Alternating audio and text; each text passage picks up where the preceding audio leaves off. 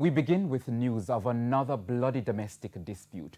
This time, an 8-year-old boy was stabbed to death and his mother in hospital battling for life following an incident in Old Harbour Glades, St. Catherine. It's alleged that they were attacked by the woman's common-law husband. TVJ's Kalisha Williams has that story.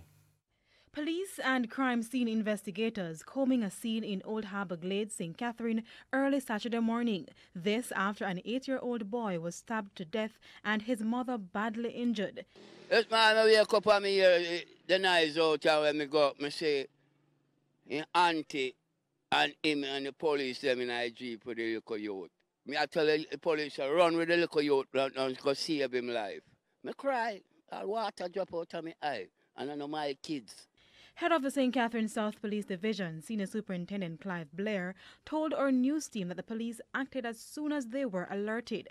However, the 8-year-old boy could not be saved. They were taken to the Spanish Town Hospital where the 8-year-old boy was pronounced dead, and the mother is admitted and presently undergoing treatment. She's serious but stable.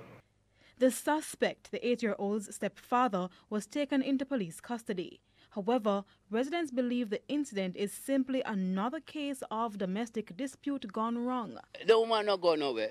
The woman just come at the gate all the while, send the youth to shop. I don't know if I say the woman I give him no bun. That's why I'm into the people them so. SSP Blair said he understands the boy's mother and his stepfather have been in conflict for some time. However, no police reports were made. But those disputes were never brought to the attention of the police.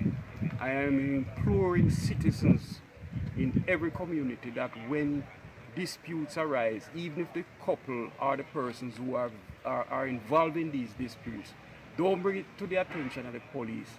The citizens in the very same community that sees these disputes happening, I am imploring them to bring it to the attention of the police that we can have an early intervention to prevent things like this from happening. The incident has again highlighted the need for persons to learn to resolve disputes peacefully. Kalisha Williams, TVJ News.